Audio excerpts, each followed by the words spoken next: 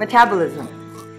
Every organism has to keep taking in and breaking down food in order to keep supplying itself with the energy that it needs to survive. All these activities require energy, which we gain from the food we consume. So how do our bodies actually convert what we eat into usable energy?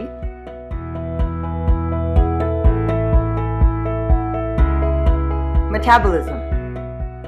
Take a look at all the chemical reactions that take place inside the human body. Doesn't it seem a bit overwhelming? These chemical reactions are a never-ending set of series that are dedicated to doing two of the most important processes that sustain life. One set of chemical reactions which destroys the materials, while the other set reassemble materials into larger molecules.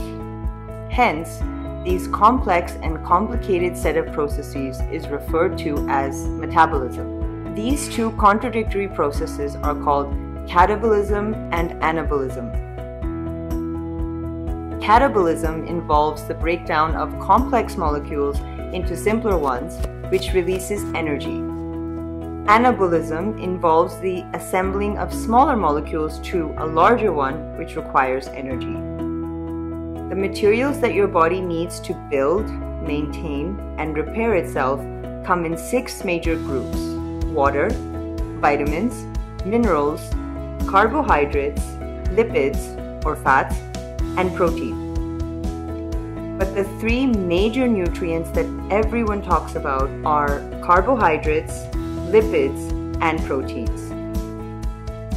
Till then, stay tuned.